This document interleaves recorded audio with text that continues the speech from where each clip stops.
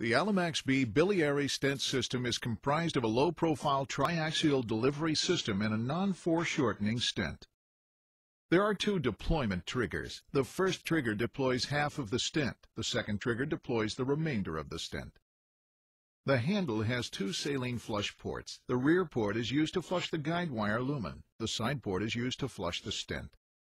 A stabilizing sheath extends from the handle. This sheath should be lightly grasped at the opening of the working channel for the duration of deployment to stabilize stent position and to eliminate catheter jumping.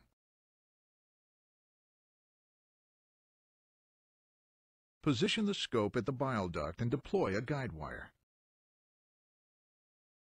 Flush both ports with sterile saline. The stent should be flushed until a single drop of solution is visible at the end of the catheter.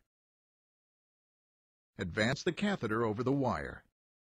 Position the stent using the radio-opaque markers.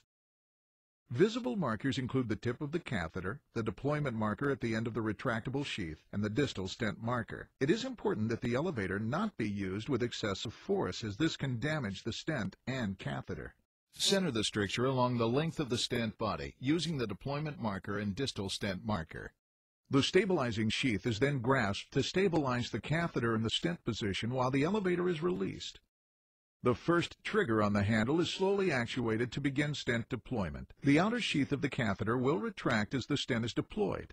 A radio-opaque marker at the end of the sheath will indicate the relative amount of stent deployment as the markers at the tip and the distal stent remain stationary.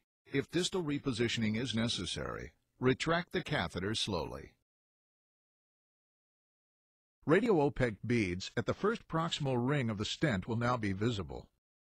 The second trigger is then slowly actuated while continuing to grasp the stabilizing sheath to ensure precise deployment.